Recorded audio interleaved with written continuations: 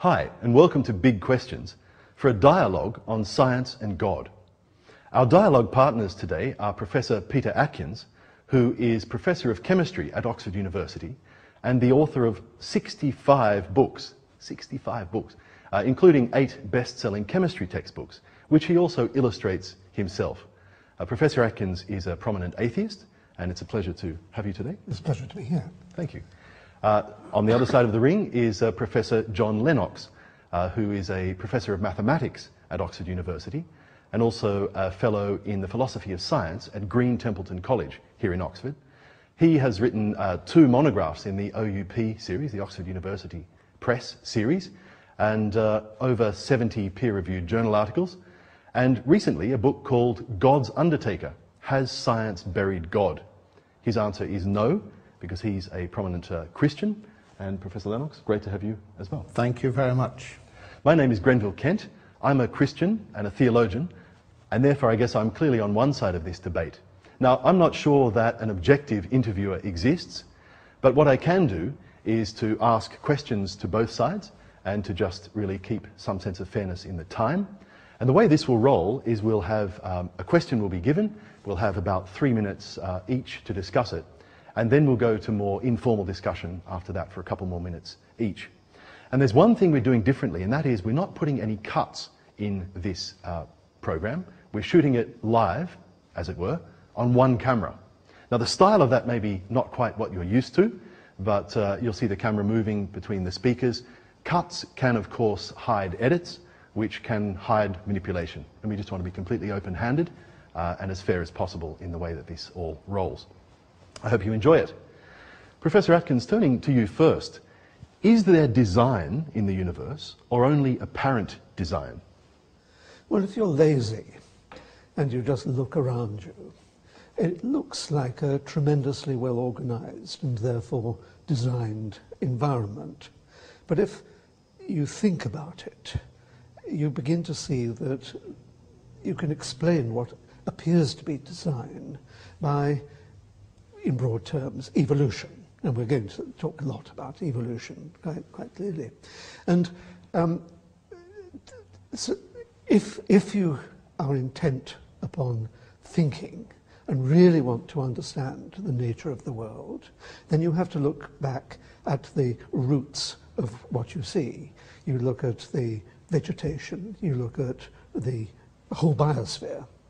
And more deeply than that, I suppose you have to look at the laws of physics, which really govern the biosphere ultimately, and ask whether those have been crafted in some way. And then you have to say, well, what about the universe itself? Is there design behind the whole caboodle, the whole business of the universe? And as science progresses, it strips away the illusion of design and shows that everything I've mentioned, the biosphere, the laws of physics, and this is a speculation, we'll come back to the role of speculation later, the universe itself, none of it needs a designer to account for what we observe. It's only laziness that results in belief in design. Okay, thank you very much. Turning to you, Professor Lennox, how would you answer that question? Design or apparent design? Well, the first thing I would want to say is I don't share Peter's feeling that it's only laziness that perceives design. In fact, some of the brightest scientists that there have been were people who functioned on the basis that there was a designer.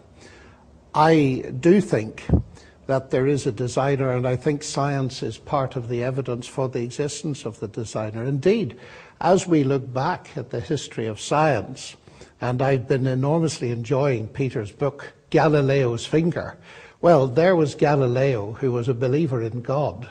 And his belief in God and the idea that God had, so to speak, encoded science in the language of mathematics, far from hindering Galileo, was the thing that inspired him.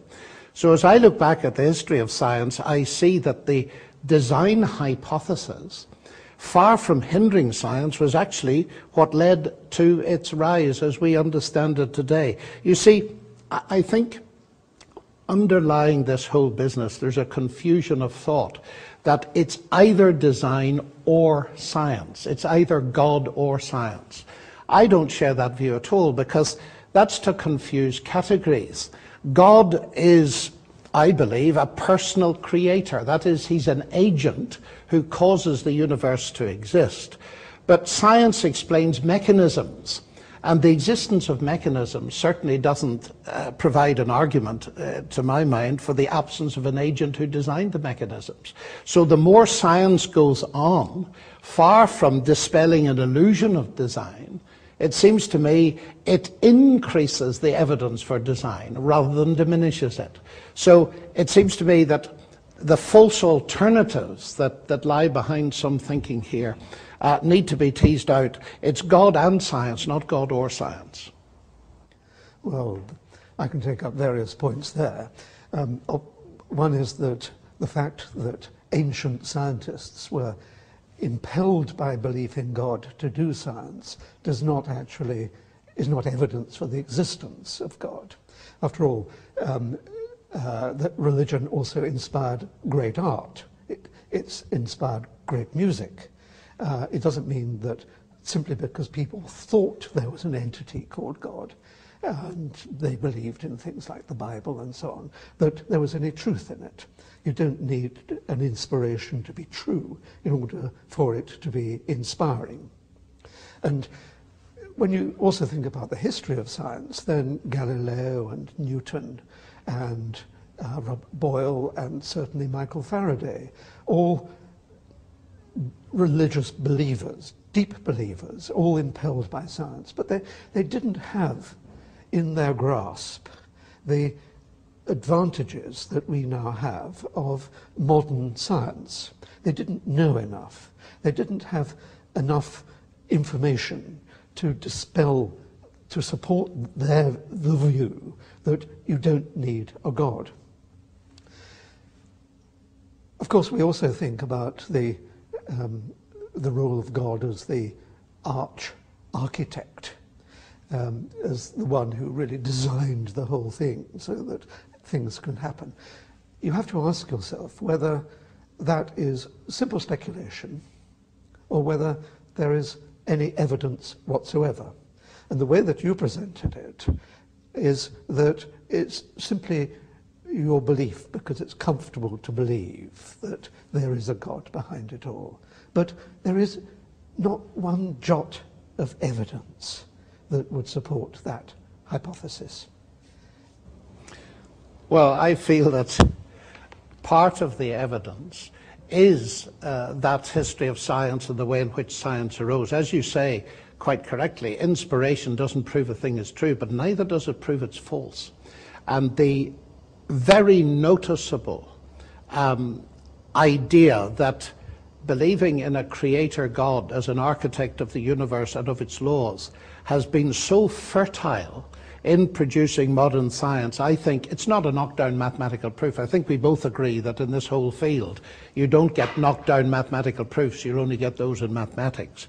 But it is evidence pointing in the right direction. Or the wrong direction. Or the wrong direction, but it seems to me it points in the right direction. And secondly, your idea that it is my belief that there is a God because it's comfortable to believe. I think the psychology of belief is a dangerous area, because I could equally argue that your belief in atheism, and it is a belief, is simply a comfort as well. It was, I think, one of the famous Polish Nobel Prize winners who pointed out that atheism is the opium of the people because it gives us the comforting notion that there is no God whom we'll one day have to meet. So on psychological grounds, Peter, I think you can argue in both directions. So I want to go to the heart of your question, is there any evidence? And to my mind, the biggest bit of evidence is the fact that we can do science at all. We live in a rationally, mathematically intelligible universe. And nothing in atheism, it seems to me, accounts for that, whereas everything in theism accounts for it. But you see, that's laziness coming in again. And we How will so? constantly come back to this laziness, because you say there's this complicated question, this very deep question. And the deep question in this case is why mathematics works as a description of nature. And you say, I'll just assert that there is a God behind it all. And that seems to me to be a terribly lazy way of approaching an explanation of the world. What I have to do as an atheist, as someone who does not see any evidence for God, is to say, can we get to the root of why mathematics works? And it's a real question, I don't deny that, and it's a wonderful question. And science is not yet able to answer it, but it is working towards it. So millimetre at a time, rather than taking this giant lazy leap to say, we won't understand why there is a mathematical description of the world, it must be a God. That seems to me to be the laziness in the extreme. Well, I can't speak for everybody, Peter. I mean, there may well be people that say, well, I can't explain it, therefore God did it. But I don't think I'm doing that at all. What I'm saying is the very doing of science, as science increases, is a pointer to me that the rational intelligibility of the universe has a ratio, has a mind behind it. But that's not a science stopper. That doesn't stop me investigating in every way possible. But you see, it's such a complicated view. I like to take the view that you should start from a simple explanation. It's a Occamist view, William of Ockham, saying that, you know, don't add hypotheses. Try to get away with the simplest possible explanation. So I, as a scientist, I, as an atheist, say, I want to see whether a minimal assumption of maximum simplicity can be deployed to account for everything that can be known and is known. And I will add to that bony skeleton of a hypothesis flesh, only if flesh is shown to be needed. And I think God counts as flesh. And if science can show that there is nothing that cannot be explained by not invoking, without invoking the hypothesis of God, then that there is no need to impose God on the explanation, except through sentiment and all the other things that drive religious belief, like fear of one's own annihilation, worrying about the origins of morality, worrying about how people would behave if they thought there was no God. All that sort of stuff is jam on my toast. We'll come to the jam later, and it's a very interesting comment. Can we get down to a specific, perhaps, piece of toast? I read you from Antony Flou's book. There is a no crossed out a God, and he talks about in 2004 speaking in New York, and actually as a famous atheist turning around and saying, well, actually I've now changed my opinion. They asked him, does recent work on the origin of life point to the activity of a creative intelligence? And he says, yes, I now think it does, which is a major change, almost entirely because of the DNA investigations. What I think the DNA material has done is that it has shown, by the almost unbelievable complexity of the arrangements which are needed to produce life, that intelligence must have been involved in getting these extraordinarily diverse elements to work together. It's the enormous complexity of the number of elements and the enormous subtlety of the ways they work together. The meeting of these two parts at the right time by chance is simply minute. And so he founds his belief in God, although to my knowledge he hasn't yet said which kind or who, on that belief. Is that a rational basis for belief? Well, he's a philosopher, and philosophers don't really understand the nature of the world. I mean, scientists understand the nature of the world. I've alluded on another occasion to the difference between philosophers and scientists, that scientists are optimists. They think that there is going to be an explanation, and they're driven not necessarily by belief in God, but they're driven because of their belief in the likelihood that a rational explanation will be observed. Philosophers, I'm afraid, are pessimists, because they are always putting the brake on knowledge by saying that this is not the sort of question to ask. We can't expect an answer to this kind of question. We're human, we're trapped in our human carapace, and we can't break out of it. And so they are the pessimists. And so, of course, worst of all are theologians, because they add obfuscation. And so philosophers have to come along and strip away theological obfuscation, and then scientists come along to give the real answers, the believable answers, the evidentially based answers to questions, and therefore the reliable answers. Now, Flu's remark there shows a total lack of understanding of the power of evolution and its mechanism, which is largely natural selection. It's an extraordinarily powerful way of permitting, I use that word advisedly maybe, permitting change to take place by random exploration. Some of those random explorations end up in the organism's death, because we call them disease. But some of them enable it to survive just a little bit better and go on to replicate themselves. And so we have that story of the gradual accumulation of complexity that evolution enables. And even though DNA is the most complex molecule that we know, there's no reason to suppose that it cannot have been developed by simple chemical processes, amplified and welded into the environment and propagated by evolution and natural selection. So complexity, even awesome complexity, can arise by chance, by seeming chance. And the root of evolution is chance, but a happy accident sometimes leads to greater survivability and greater reproducibility.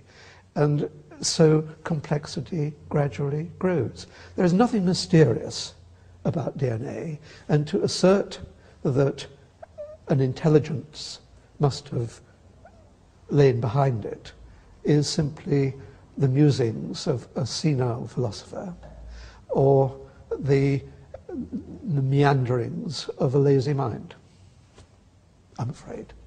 Okay, thank you. Would you like to respond? I would, I'd love to. I wouldn't be as hard on philosophers and theologians as Peter. Perhaps he's had a bad experience of them, I just don't know.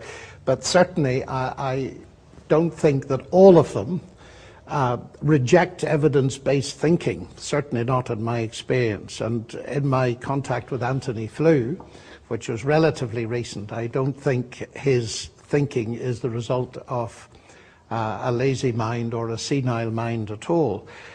What strikes me about this is... It is the result of someone not understanding molecular biophysics. No, I'm not convinced at all by that, for the following reasons, that DNA is not a product of evolution, because evolution assumes that there exists a mutating replicator.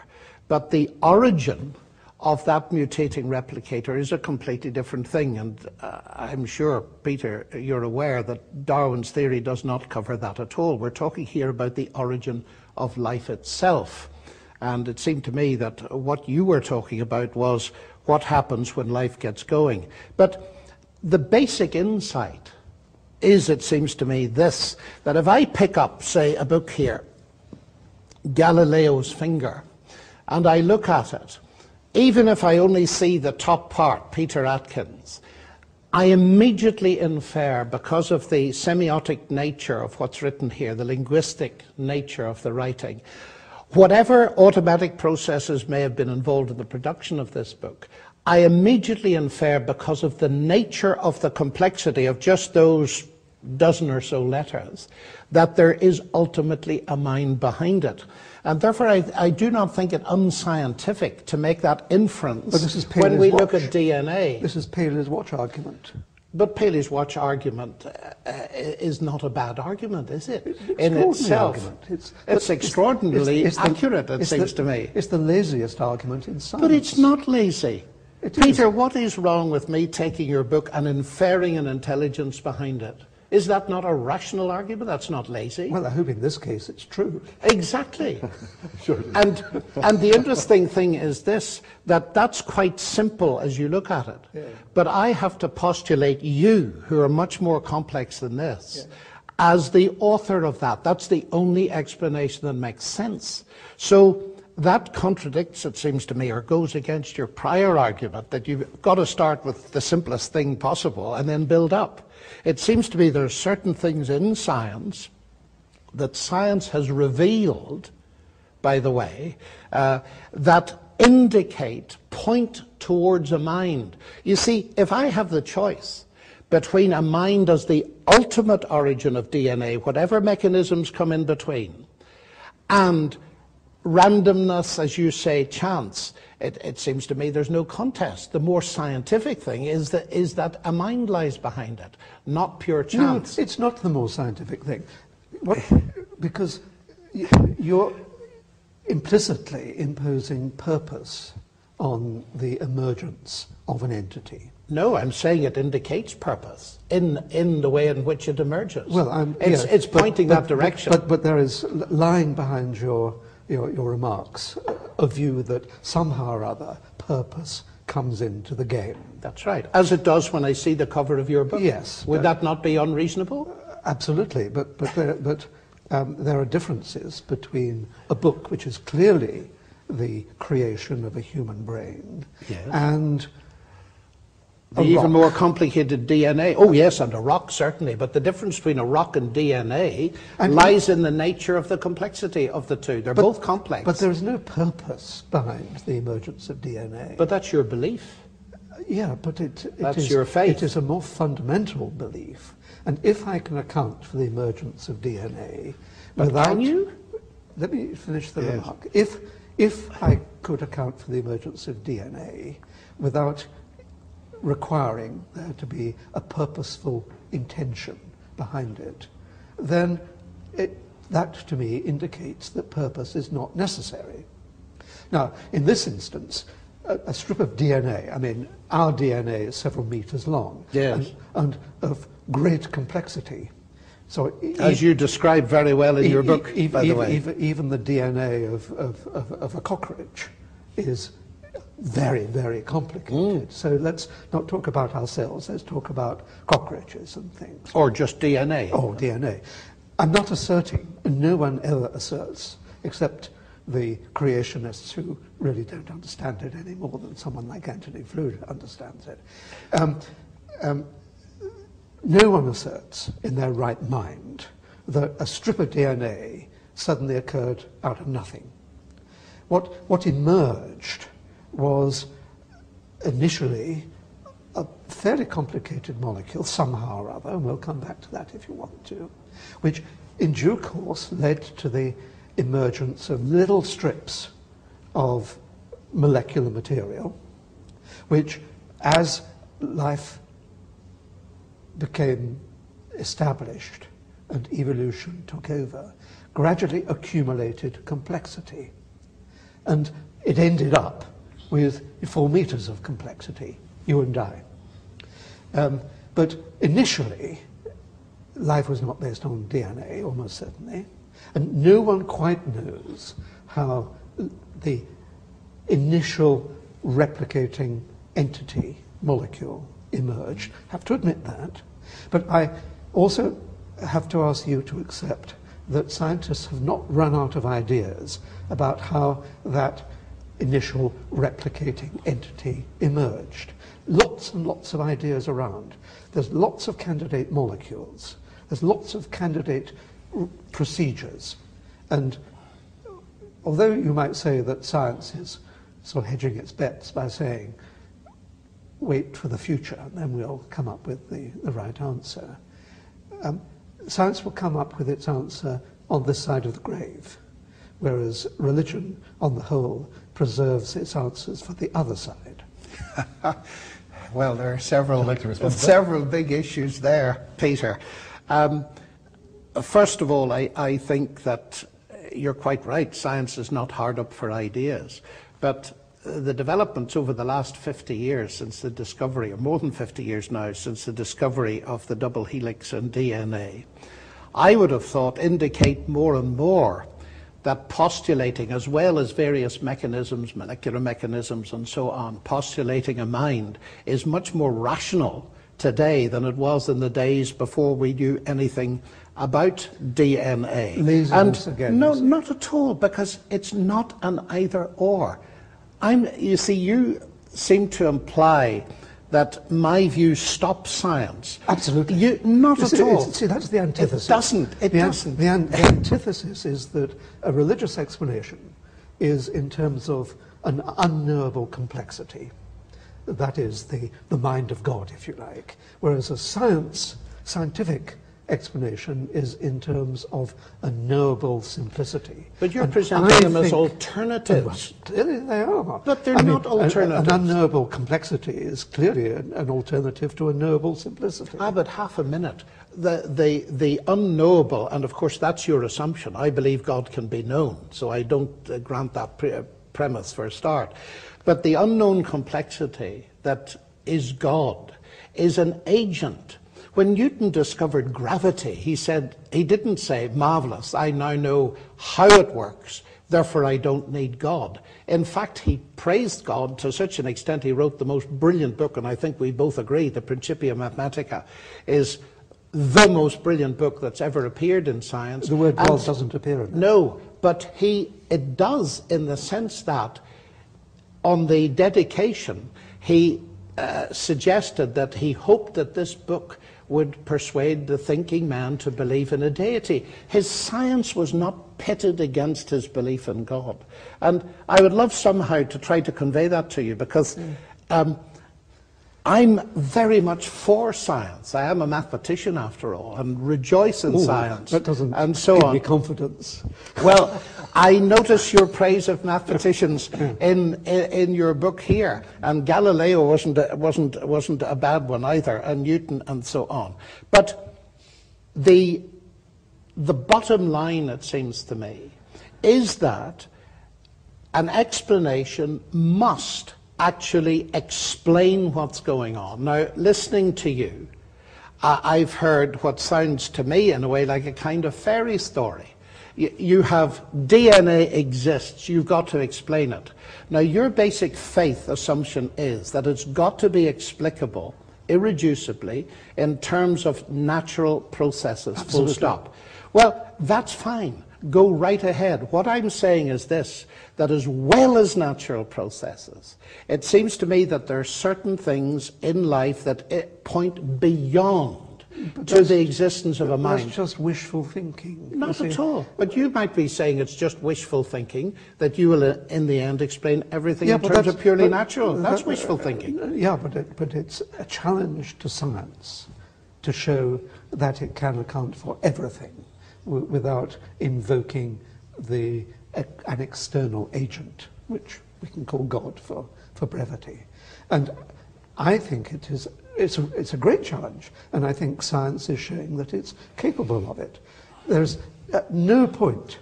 That is if it's true, but what if it's false? At no point has science ever made progress by asserting that a God is necessary.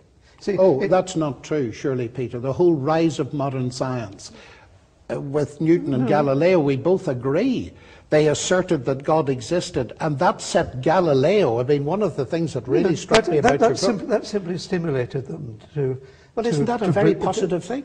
It didn't stop their science, it stimulated it. Yeah, but I can believe in the tooth fairy. Oh, but half a minute. The tooth fairy has stimulated no science.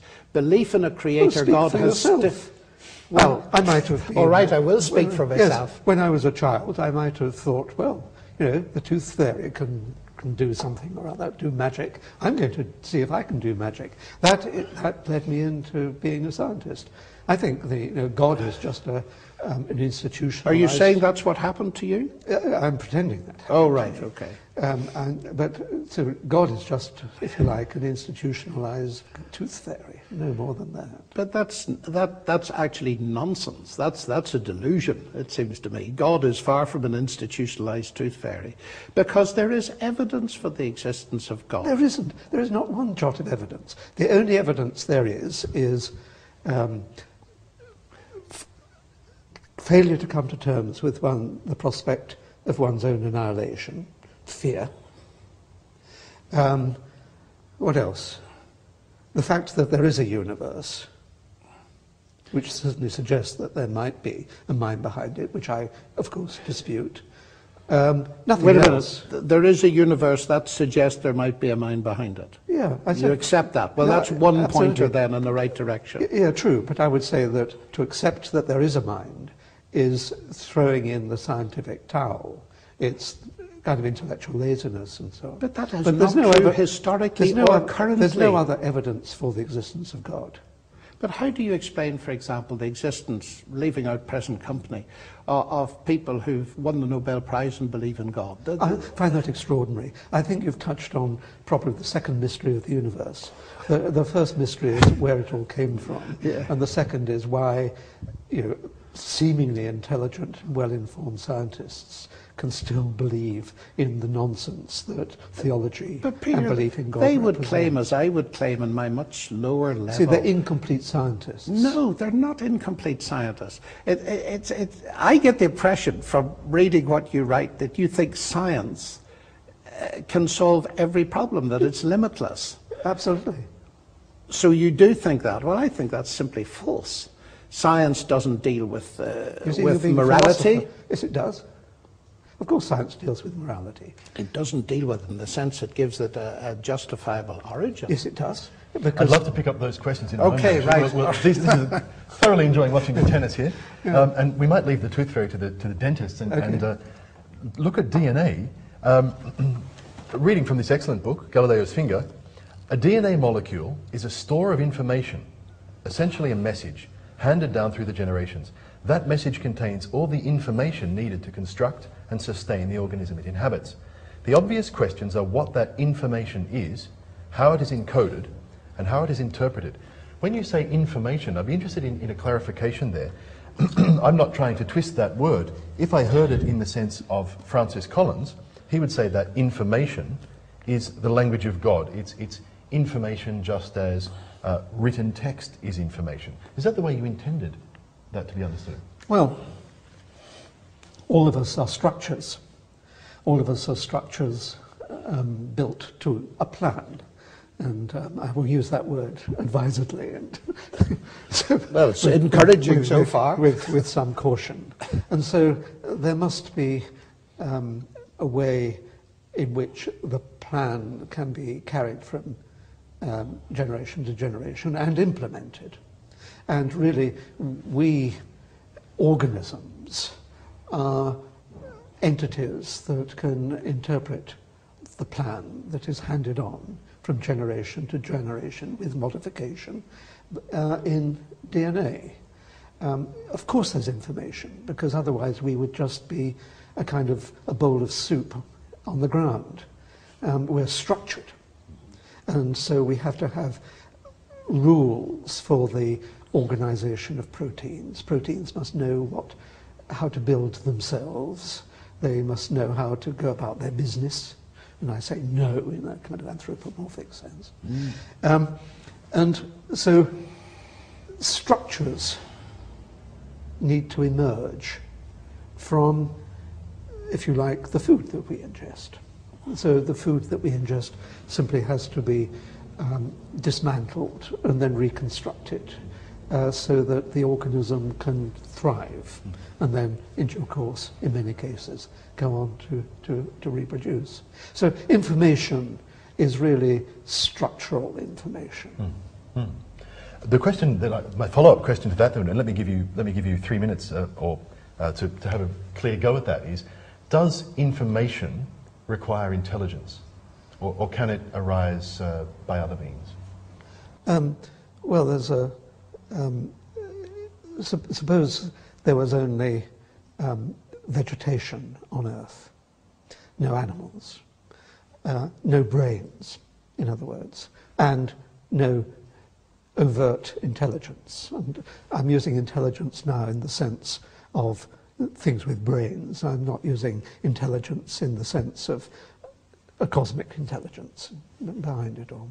So just simple, straightforward intelligence. So if the world was inhabited only by corn, there would still be information enabling the corn to have emerged from the seed and to undergo modification and reproduce to give different sorts of corn. So there's information everywhere. So you don't need intelligence to identify it. Well, you need, I suppose, intelligence to identify it. It can exist without intelligence. It can exist without having been caused by intelligence? Well, if we just stick to this world of vegetation, this brainless world of vegetation, then there is no intelligence embedded in that. But that's begging the question as to whether the whole thing was caused by yes, intelligence. But I did say I was using intelligence in two different forms. And so if we trace back that cornfield to the original replicating molecule, whatever that was, there was no intelligence of this, let's call it secondary kind, the kind that we possess, along the whole of that evolutionary story. So, but there was information at every stage, and information was being modified and interpreted at every stage.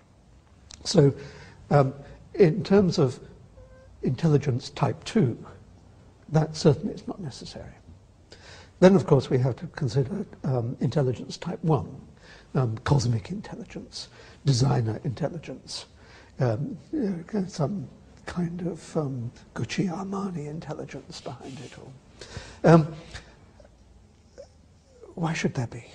I know that John will be saying, of course, the fact that we are ourselves intelligent probably stems from the ultimate cosmic intelligence type 1. But there's no evidence for that. It's only speculation, and speculation without evidence seems to me to be empty. So, intelligence type 1, not one iota of evidence for it. Even the fact that we're here, even the fact that we're pretty good mathematicians, even the fact that the universe is comprehensible, all these are very deep and interesting questions. None of these requires there to be intelligence behind it all. All of it could have emerged by accident of birth. Thank you. Okay. Professor Lennox, let me give you the same question. Does the existence of information in the natural world imply or necessitate a mind behind it? Oh, I think it does, and I certainly don't think it could emerge by accident of birth. I think if one wants to believe that, one can, but one is going way beyond science, and I don't think there's a shred of evidence for that either. The world of corn, if we have a world of corn, there is the DNA that encodes this information. And one of the things I find very fascinating is that information itself is not material. It's a very abstract concept, and I'm almost amused that we've lived now to the stage where one of the fundamental concepts that is used not only in biological science is an immaterial concept. And irrationality, in my book, doesn't give rise to rationality. The burden of proof is on those who claim that it does. The evidence of the existence of DNA, of the human mind, of the ability to do mathematics, the latter goes way beyond anything evolution can account for. The notion that abstract pure mathematics invented centuries ago can now be found to relate to the universe is something that is not required for reproductive success or anything that evolution shows. So I really feel that the shred of evidence quote that Peter likes to use, the shoe's on the other foot. There isn't a shred of evidence that you can account ultimately. And I use the word ultimately advisedly because, of course, there are all kinds of mechanisms involved, and we can tease them out. That's the fascination of science. But the whole endeavor seems to me to have a big pointer, and it points towards an ultimate intelligence. And part of the fun of science is thinking God's thoughts after him. It's not a science stopper, it's a science encourager. Well, I mean, I disagree with so much of that I've almost forgotten what points I wanted to attack. I think I will come clean. I think the deepest question of existence is where it all came from. Why is there something rather than nothing? In a word. Yes. How from absolutely nothing, not just empty space-time. Yes, absolutely nothing, yeah. The world seemed to be present, okay? And I'm also interested in the thought, which you've also touched on, that the incredibility of the fact that mathematics seems to be the language of discourse for discussing the world and for pushing theorems forward and coordinating ideas and so on. And I think that I would certainly speculate, and in one of these books I did speculate, that the reason why the mathematics can be used to account for everything in the world is that in some sense the world is just mathematics. And this is certainly not the place, and we don't have the time to unwrap that thought. But I think deep down the world is a kind of mathematical structure. And when you start thinking that way, you can begin to see how what seems to be reality can emerge from absolutely nothing, because it is, for example, possible in mathematics to construct the integers. And once you've got the integers, you can do mathematics by forcing them to do things that they weren't intended to do. Once you've got the integers, you can create the integers from the null set, from absolutely nothing. So, in a sense, there's a deep analogy there of the emergence of mathematics from the null set, from absolutely nothing. Just as we are troubled by the question of the real world emerging from the void. And although I'm now speculating far beyond the domain of current science, it may give a hint that science will be able to account for the emergence of the world from absolutely nothing.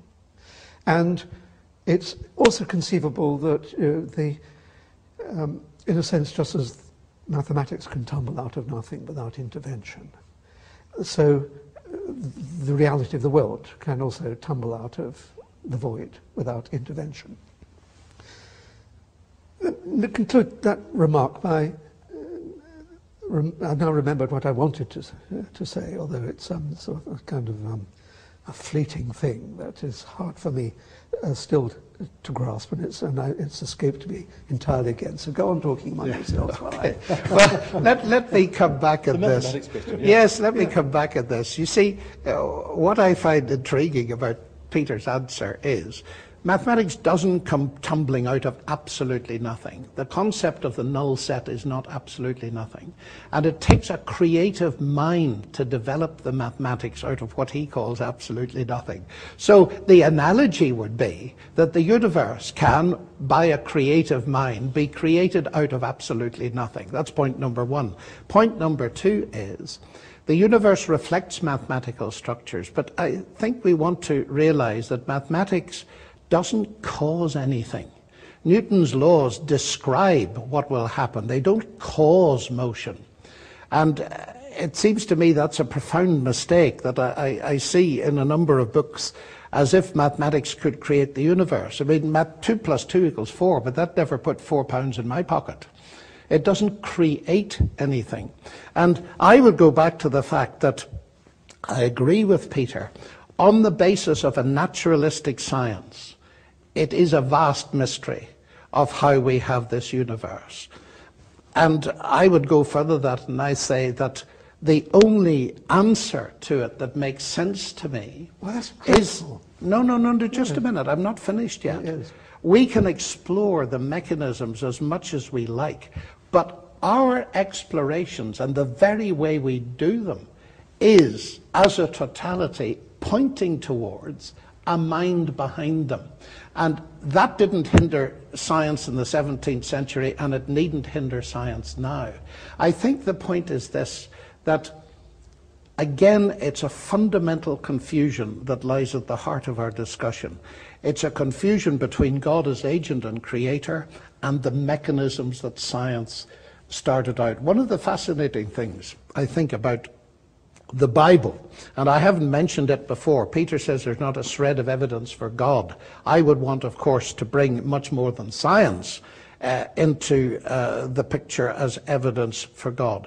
But the Bible actually encourages science. According to the story in Genesis, taxonomy, giving names to things, was encouraged by God, and all science is involved in giving names to things. And I think to see believing in God the Creator as antipathetic to science, that is just false. It's a category mistake. You see, I think it's... I wish I could reverse history. I wish, and this is really getting down to the point, that if we have to struggle with the fact that science follows religious explanation. Science emerged from the chrysalis that we call religion.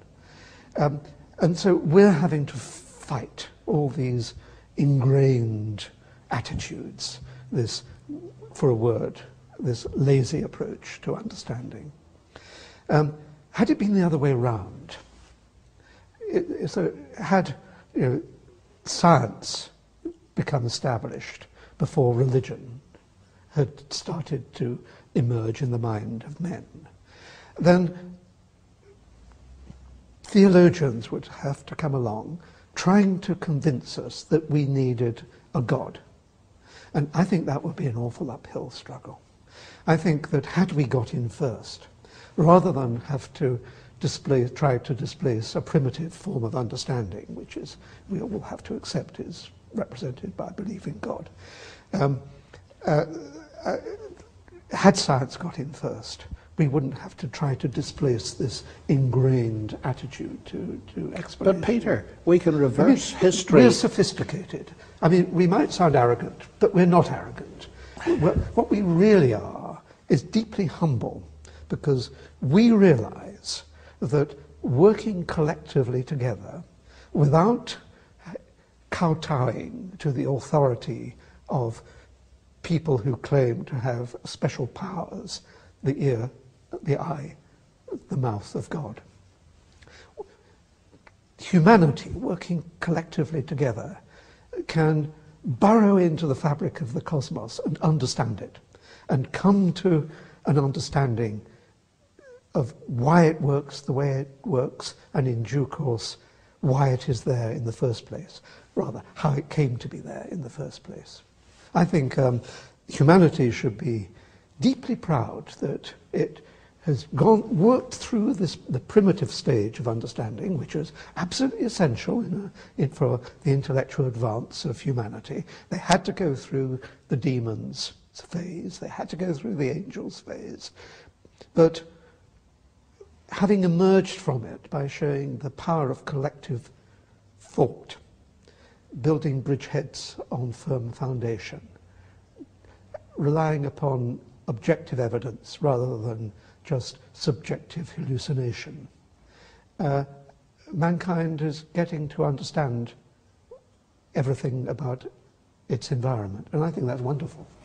But Peter, we can't reverse history, as you say, but we can reverse it on the personal level. There's a book sitting right there called The Language of God by Francis Collins. He started off in atheism. His slate was written on by atheism to start with.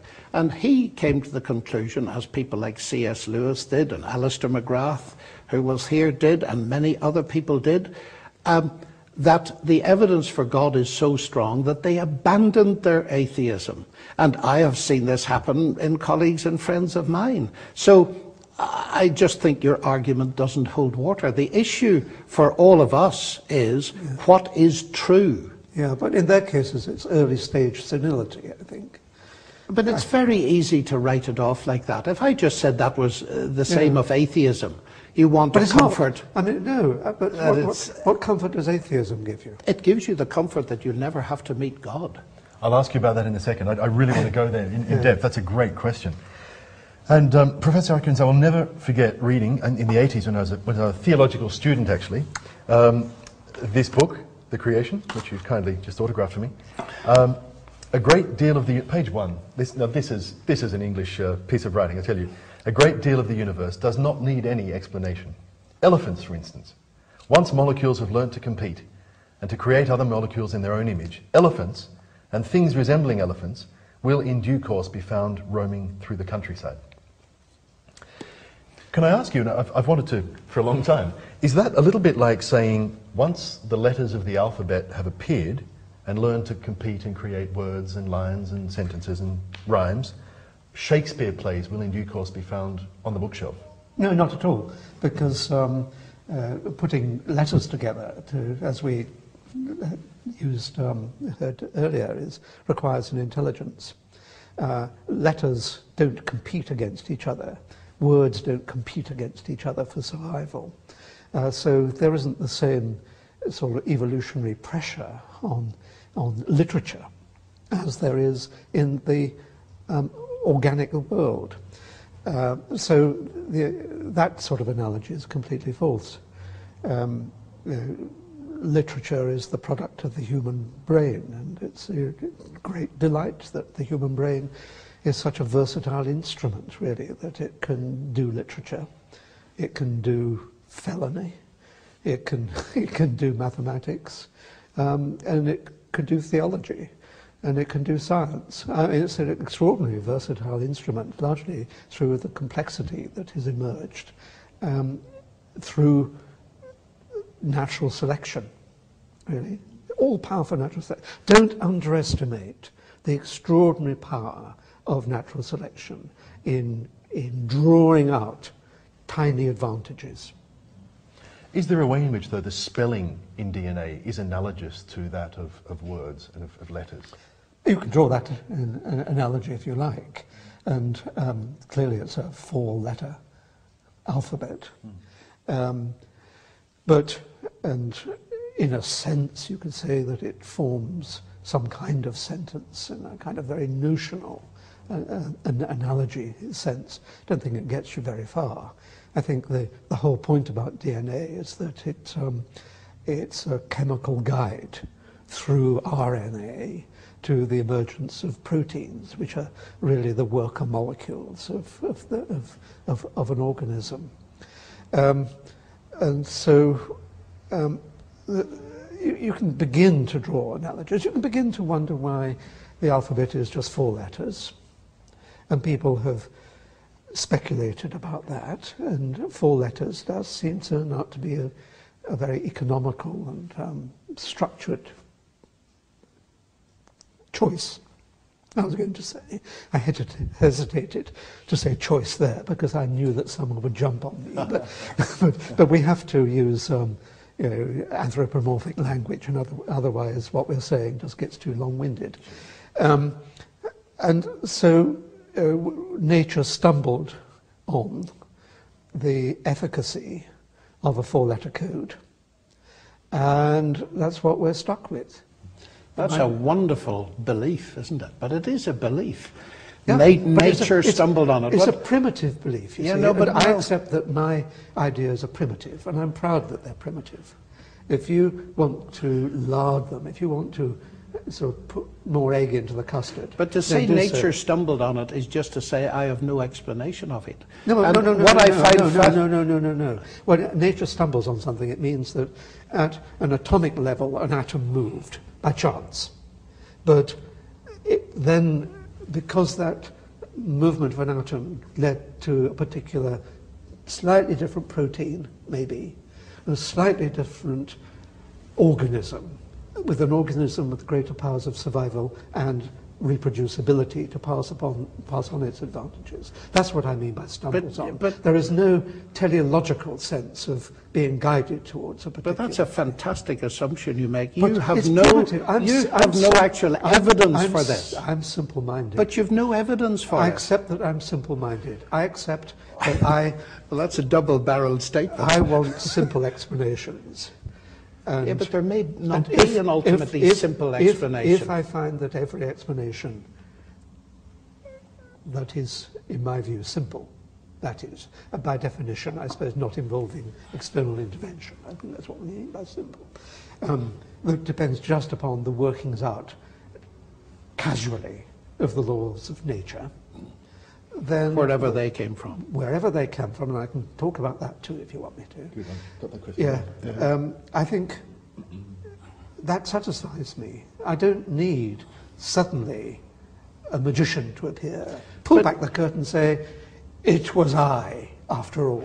But it's very interesting, the bit that you read out earlier from the book Creation. It's marvellous English, and I have taken my hat off to Peter as a writer, but it sounds to me like fiction. Or fantasy, because what is being done... It's allegory. Well, it's attributing creative powers to matter. And there's no evidence that they have these powers to organize themselves into language-like structures.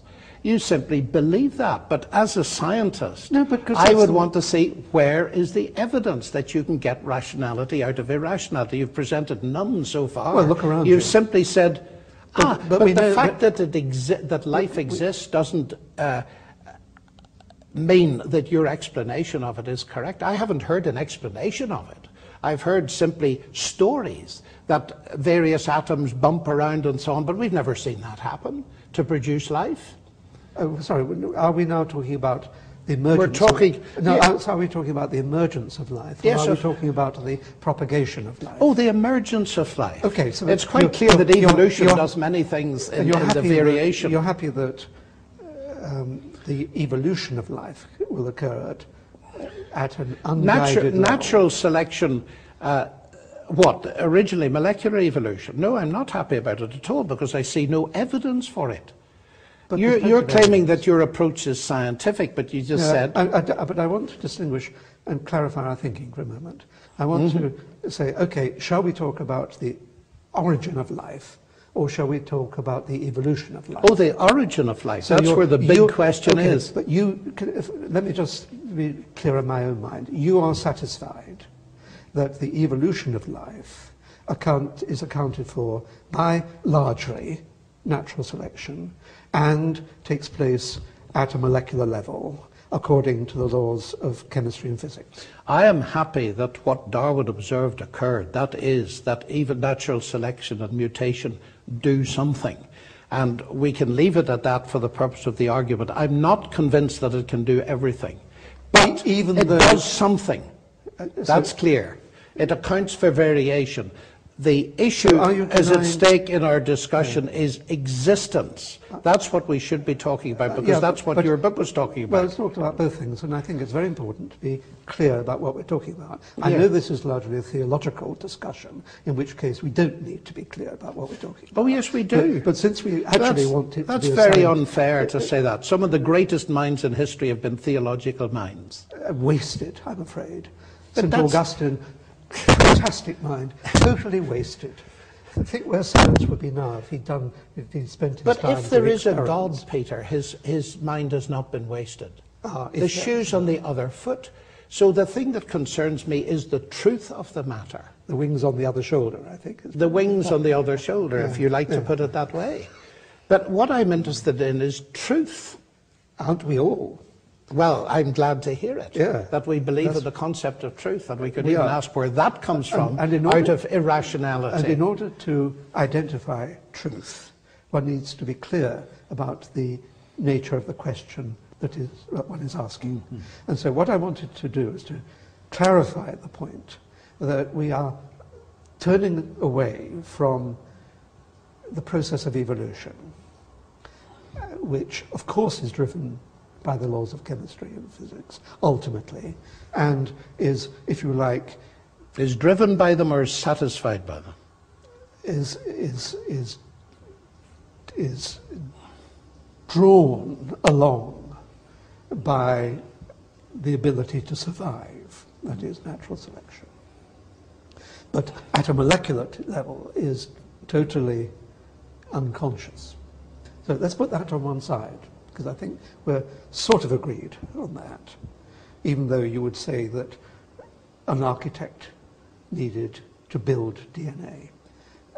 I think that's nonsense, but we'll agree to it. It's not nonsense, Peter. It's not nonsense. It makes perfect sense. No, I said I think it's nonsense, so you can't. I think that. Well, so let's now turn to the other question that I think you wanted to talk about, on which I am on much slimier, slippery grounds.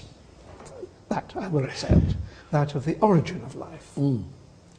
That is how inanimate matter, in some sense, gave rise to matter that in due course evolved into us. And whatever we're going to go to. Now, that's a really interesting question. It's not a very deep question. I think you have to distinguish deep from interesting questions. And deep questions are about where the universe came from, the nature of morality and so on. Interesting questions are much more numerous than that, and they include how can a simple series of chemical reactions taking place in an unguided way result in a molecule capable of its own replication? Absolutely. That's what we're looking for. Absolutely. And the answer to that will come from the current laws of... We already know from chemistry and physics that ordinary, simple, stupid little molecules can organize themselves into rather complex structures without intervention. Yeah, but not language-like structures. And I see no reason why simple molecules like nucleic acids and so on, proteins, RNA, the primitive precursors of those, like the amino acids and so on, all those can come into existence by straightforward chemical activity, unguided. Now, it is certainly the case, and perhaps catalyzed by the presence of particular types of clay in the environment and so on. Scientists are not short of ideas and are doing experiments on the emergence of self-replicating molecules. We're not going to rush in and say, oh, this question is too big for for a human mind to understand. It must be God who flipped us from the inorganic into the organic. Scientists will say, let's do a whole series of experiments. Let's really see, replicating the environment that existed all those billions of years ago, to see whether under those circumstances, without intelligent intervention, self-replicating molecules can emerge. And if they can, then we get elements. And then if we get elements, if they can, we get elephants, just as you read out a moment ago. Do you think it's an illegitimate thing from a scientific perspective, Peter, to see whether scientifically one can establish whether intelligence needs to be involved in the origin of life? Well, I think scientific method is is Occam again, to see whether you can account for everything that is reliably known without elaborating the hypothesis. And So let's just take the laws of nature. If you want to talk about those, we will. Let's just take the laws of nature as available, and seeing that letting them run free in the environment that we can speculate existed. We've got evidence for the type of environment that existed billions of years ago. Seeing whether that sort of process leads to life. And if it does, that seems to me to abnegate the need for the imposition of intelligence. And if it doesn't? Then if we go on trying, we may have to try for 100 years. And if we, in the end, come to the conclusion that that an external intelligence must have done it, then we will have to accept that. Would you be prepared to accept that? No, because I think that... I thought you said we'd have to. Yeah, but I'm going to So your atheism doesn't depend on your science then? Oh, it does. But it also, I think it would show, if we had to impose intelligence at some point, it would show that we run up against a wall of having insufficient intelligence to... But why should it, Peter? What would be the difference in me lifting up your book and saying that implies that whatever physical processes are behind this book, there's an intelligence behind it? Because it's lazy. And it's a false analogy. It's a false analogy. It's not lazy. Well, it is. How is it a false analogy? Well, it's both lazy and a false analogy. It's the only explanation that makes sense of this book. Of a book, I agree. Yes, it's not lazy. No, but you're talking about a book. And then I'm thinking of DNA. Yeah, that's well, the where's false the falsity of the analogy? That's the false analogy. DNA is a longer word than Peter Atkins. Yeah, but I didn't put a lot of words into a bucket, stir them round, and hope that they exactly. fall. And so, exactly. But I did, in times past, put a lot of amino acids, a lot of phosphates, a lot of nitrogen compounds, and so on, and stir them all around. And because of the power of natural selection, there emerged DNA. But natural selection doesn't work until you've got the replicating thing. Yeah, but it needed to be DNA initially. I would say RNA, there's the RNA world that preceded DNA, and RNA is a very much simpler molecule. So we're working back. See,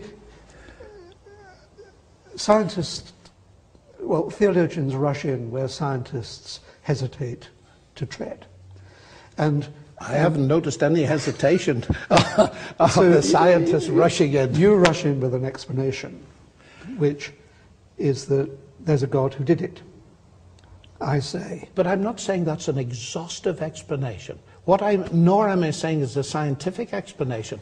What I'm saying is the whole study, the mathematics, what we've discovered points towards a mind. Let's get on with elaborating, elucidating the mechanisms. My belief in God doesn't stop that going on at all. You're claiming that it ought to or it should. It makes it more fascinating, not less fascinating. Well, what can I say?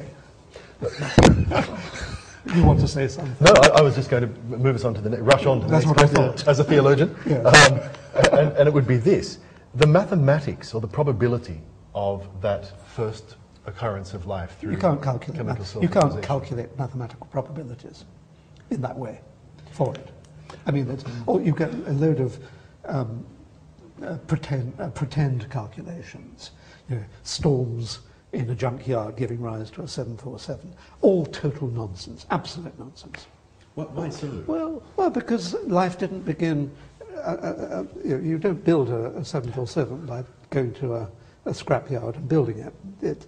A 747 has emerged by a lot of design, building on what people have learned, that is, structures that have survived and so on. So it's a conscious design process, building from primitive aircraft back in the 1900s to the highly complex ones that we all travel in today.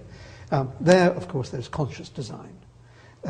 And we have to accept that there is conscious design in the universe, and most of that conscious design is due to the activity of human brains.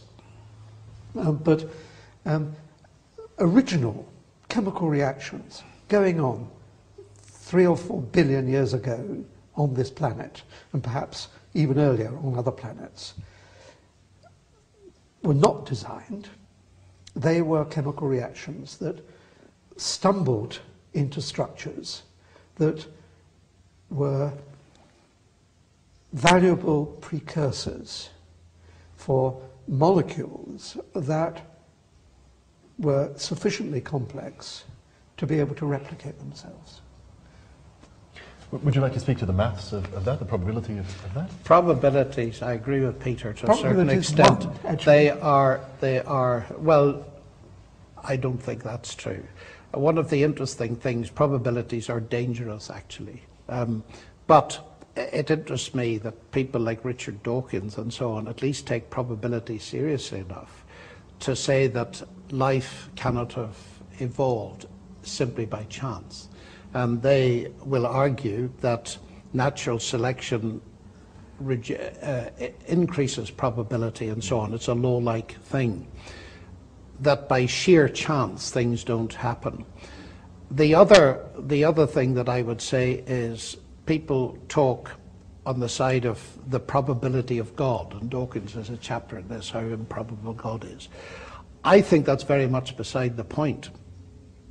I am a very improbable person. If you try to calculate the a priori probability of Peter Atkins or myself existing, it's very small. But the point is we're actual.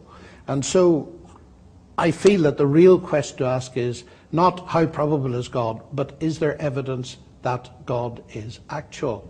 Now, Peter says there is design in the universe. It's mostly due to the human mind. That, to my mind, is a very interesting thing.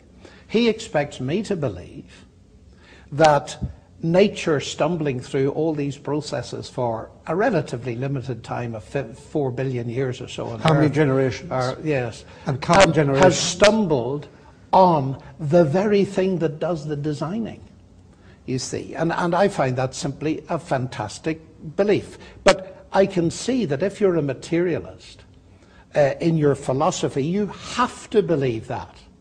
I don't have to believe it because I think materialism is false.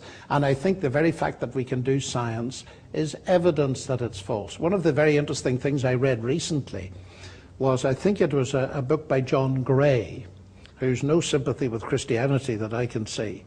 But he points out that the very concept of truth, that you cannot get that from evolutionary processes because evolution serves reproductive success, not truth. But here are Peter and myself, scientists, if you'll allow me to be one for a moment as a mathematician. We believe in truth. Now it seems to me that is something that goes way beyond what the kind of description we're getting from Peter can deliver. Let's go to another question. Thank you both for the vigorous treatment of that one. 4 laws that drive the universe might be an obvious place to kick off a discussion, and perhaps we'll ask you first, Professor Atkins. Do laws necessitate a lawmaker? No. Laws are our summary of experience. So usually, most reliably, in the laboratory, but not necessarily. So laws are just summaries of experience, and they emerge not because they are God-given, whatever that means, but because they are our observations of how an entity, be it an electron, be it a giraffe, finds a way of behaving. And it's slightly obscure remark, I think, but the best laws, I think, are laws that we can express mathematically. And I think there are some wonderful mathematically expressed laws, like Newton's laws of gravitation and so on, Einstein's general theory of gravitation, general theory of relativity. But they are symbolic ways, those mathematically formulated laws are symbolic ways of summarizing observation. And so, if you like, an electron behaves. Well, let me give a more precise example of that, which comes to mind.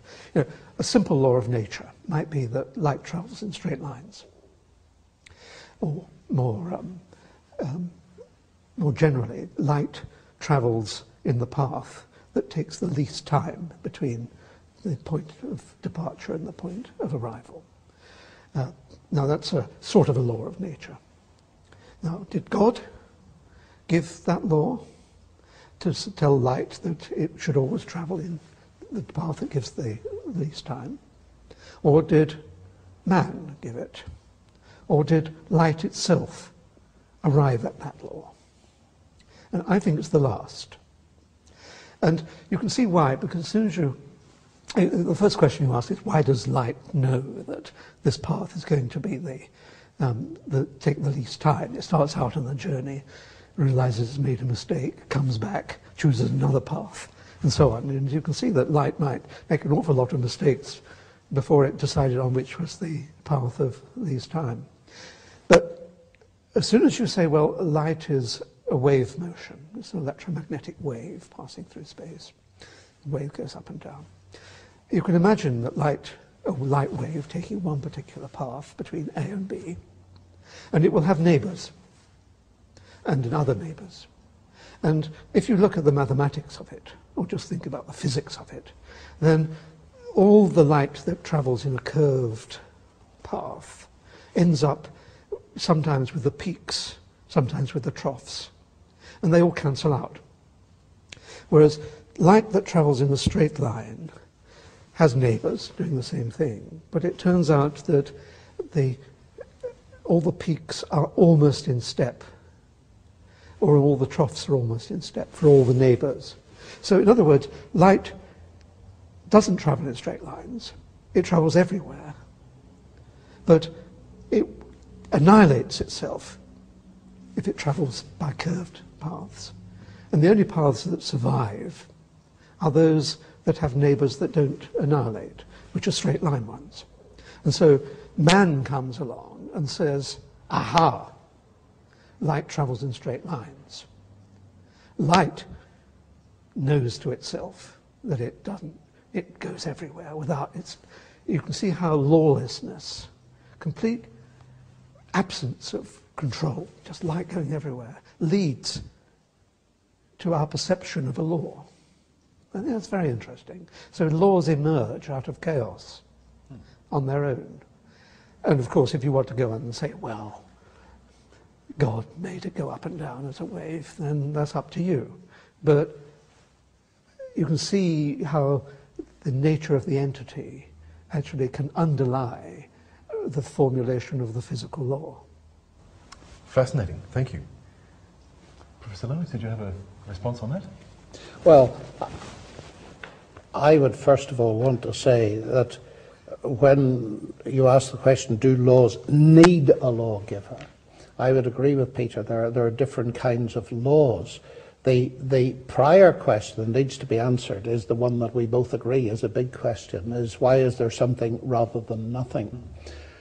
I do feel, however, and it's not a proof in the mathematical sense, but nothing in science is, that the elegant descriptions, the compressions that are the mathematical laws, certainly are completely consistent with the idea that there is a creator who not only created but upholds the universe and has built into it regularities which we recognize and we codify and we encapsulate. Now, some of those entities that we describe as laws may well arise, as Peter points out in connection with light, from the nature of the entities that God is ultimately responsible for. So the level, in that sense, of God's responsibility would be a question here. I think this is quite a complex question.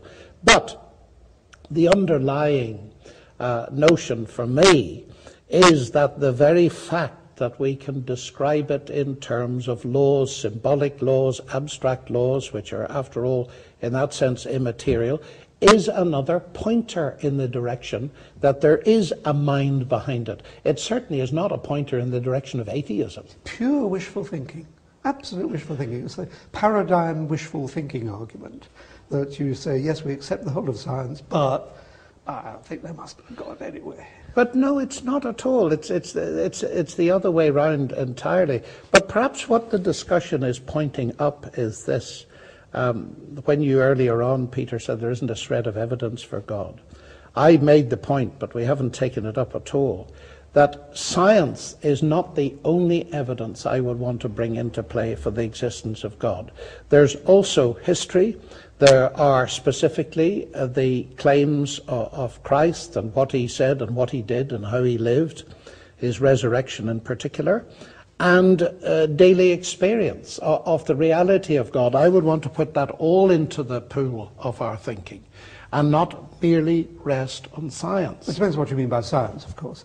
By science, I mean exploring the world.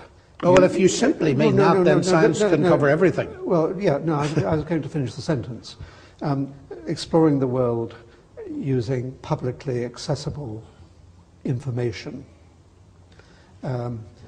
sometimes under controlled conditions, but generating a network, a reticulation of concepts, if you like, that don't, even though they might flow from different rivers, mutually enhance where they mingle. So you'd include history under that, for instance? I would include history insofar as history, anything, I would include anything reliable, including history. I would even include the Bible. Because certainly the Bible exists. Exactly. But I wouldn't believe much in it. And I would certainly try to bring, and I certainly don't believe in the resurrection, which you appear to believe in. I think that's baloney, obviously baloney. It's not obviously baloney. I think it's obviously baloney. Well, so much of early Christianity is obvious baloney. But why is it obvious baloney? Oh, come on. There was no evidence for it. But there is evidence for it. There's no reliable evidence for it. It's interesting, again, one of the books that sits there, Francis Collins discusses precisely why he comes to believe in the historicity of the resurrection of Jesus Christ.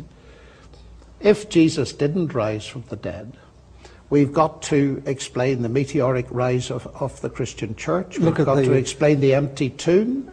Well, the empty tomb can be explained in so many different ways. They simply forgot which place they put the body, things like that. I mean, there's also... But those explanations have all been entered into by very sceptical people. Yeah. And what is very interesting, that some of the most sceptical have ended up believing in the resurrection because of their study. To say it's baloney, Peter, is a bit extreme. If there is a God who created the universe, and he's interested... Oh, I agree. I mean, if there is a God, then anything goes. Anything? Anything, absolutely anything. If I were God, and I was omnipotent, I'd certainly have fun. Well, perhaps one of the fun things God did was to create the universe that you're delighted in exploring. I can accept that if there is a God, then anything can happen at all. And it's such a loose concept that, that is why I feel that science is not enough. If there is a God, then it wouldn't be surprising if he revealed himself. Just a moment. Let me finish this time. The biblical claim, and the reason I'm a Christian, is because I see evidence that God has revealed himself, particularly in Jesus Christ, in history. And secondly, that God can be experienced. And as I look, and I don't want to be by fooled. hallucinations and things like that. Not by hallucinations. That's a theory that won't wash at all. You say 500 people saw him at once. 500 people don't have hallucinations. Oh, yes, they do. And it's called mass hysteria. But wait a minute. The psychologists point out in connection with those documents that people never see in hallucinations things that they're not expecting to see. No one expected Jesus to rise from the dead because no one believed in it.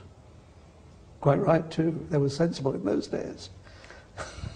Gentlemen, I'd love to continue. But they came to believe in it because of the evidence that was presented to. No, they came to believe in it because of the politics of Judea at the time. But half a minute, I didn't come to believe in it because of the politics of Judea. No, you came to believe in it because you were born in Ireland.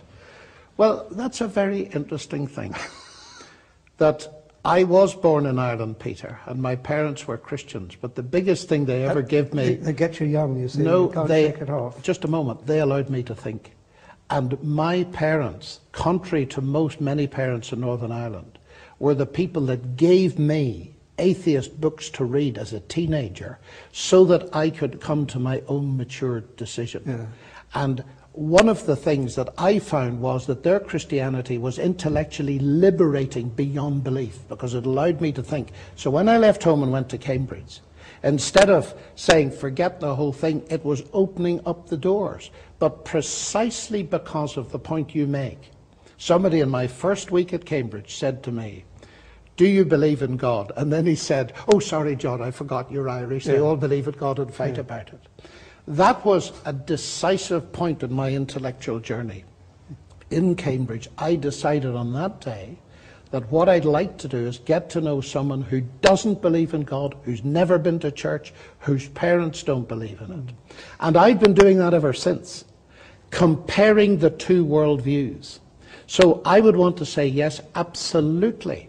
I had a very positive experience of Christianity in Northern Ireland, which was very unusual, I discovered subsequently. My parents were Christian but not sectarian.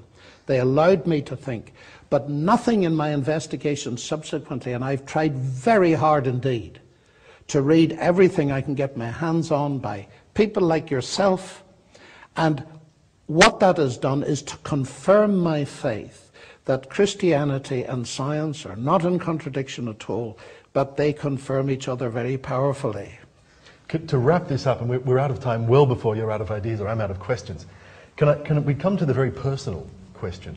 And can I ask you both, what is the emotional payoff? What is the emotional attraction of your position? As you experience life as an atheist, as a Christian, what's the reward in a sense? The sheer joy of seeing how the glorious, wonderful complexity of the world can emerge from an underlying extraordinary simplicity. Can I ask you a few more specifics related to that? To make that more complex as well. Yes, Occam might not like it. The one question is, I mean, atheism is often portrayed as a gloomy, hopeless kind of thing. And I know many atheists argue against that. No concept of life after death. Do some of those things worry you, or is there a liberation in no accountability to a judge, no sense of being controlled by the... Well, let's put it this way. I'd love to be wrong. I'd love when I die to wake up, or whatever one does in a kind of spiritual sense, to find that I was wrong all along, and that I've got a whole eternity of being sensate, as it were, or whatever the afterlife consists of. I don't think anyone is quite sure about that. So, in a sense, I'd like to be wrong, but in an intellectual sense, I know I'm not wrong. I know that there is no afterlife, no evidence for it, one jot of evidence for it. And I find it really rewarding to know that the human mind can unravel the mysteries of nature and unravel them in a shareable way, so that people with ears to hear can share in the delights of discovery that we, the scientist, have made. I mean, science, the scientific method is just a straightforward, simple method. It should have been discovered thousands of years ago. But all it consists of doing is seeking reliable evidence, talking to other people, comparing notes, and building upon secure foundations, and, in the modern idiom, expressing it mathematically, insofar as things can be expressed mathematically, because that sort of mathematics gives you extraordinary power to squeeze out implications from hypotheses. That gives me joy.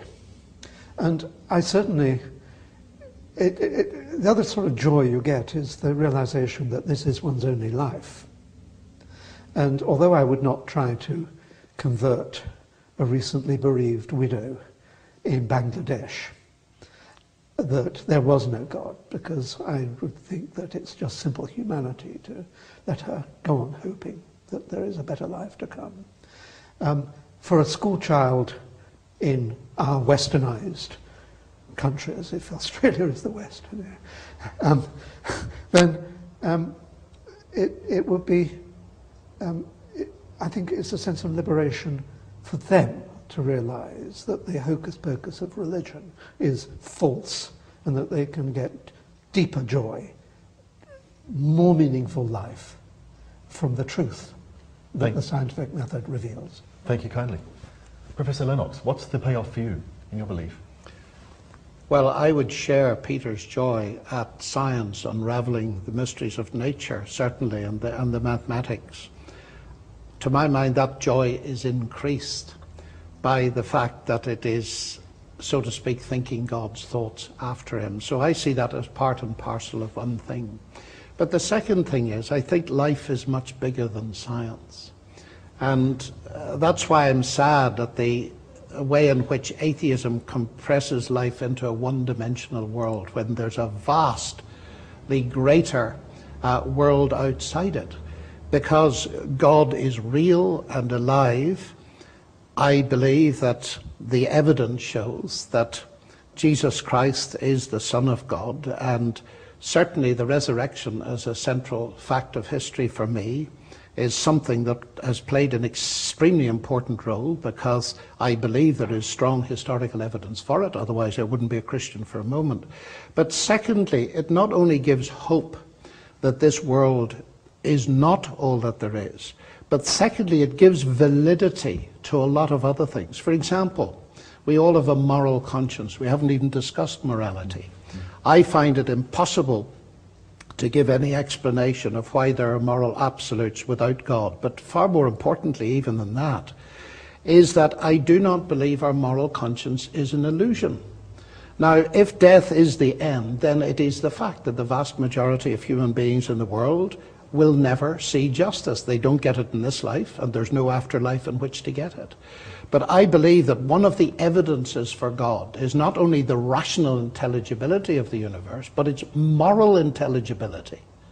And therefore, we've